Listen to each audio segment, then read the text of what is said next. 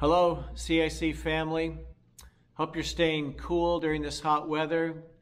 Good to be with you again. Good to be seen. As you probably know, today a new indoor mask mandate goes into effect here in the state of Oregon to help limit the spread of the Delta variant. This means that starting today, masks will be required during our worship services on Sunday, and also during indoor activities that are held here at the church. We're following this mask mandate for a couple of reasons. Number one would be just for the health, the safety, the protection of our church family during this pandemic, as well as our community. And our leadership, our staff have made our health, our safety, our protection a top priority over the past 18 months, and we will continue to do that. A couple things that we have reason to give thanks to God for is, number one, is that during this pandemic, we as a church have not had an outbreak of COVID. And for that, we're very, very thankful, and we pray that will continue.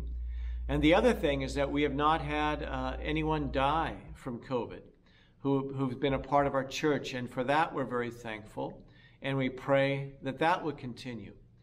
And so I just want to say thanks to our leadership, thanks to our staff who have made our health and safety a top priority. And so that's one reason why we're following this mask mandate. And the second reason, of course, is our commitment to submit to our governing authorities who've been established by God and put over us in obedience to Romans chapter 13 and 1 Peter chapter 2. And so in following this mandate, we are joining with other churches in Canby, in our region, in our Alliance Northwest family. We are not alone. There are many, many, many other churches who are doing the same, and we're thankful for those. Looking ahead to Sunday, I'm going to be preaching on Mark chapter 6, a story where the disciples are out in the sea late at night. A storm has come up, and we read there that they're straining at the oars. And during this pandemic, I feel, you may feel like we're straining at the oars. And what I want to say to us today is that we are going to continue to row during this pandemic until God calms the storm.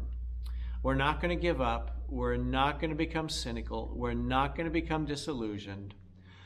In this pandemic storm, we are going to keep rowing until Jesus himself calms the storm.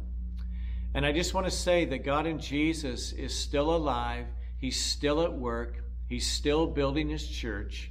He's still working in our lives here at CAC. And I just want to encourage all of us to keep our eyes upon God in Jesus, not upon the government, not upon our governor, not upon restrictions, not upon mandates, but to keep our focus upon Jesus himself, because he is our promise and he is our hope. There you have it. Thanks for joining in today. Thanks for listening. We're going to move ahead with our trust and faith in God and God alone. Love you, CAC family. Bye-bye.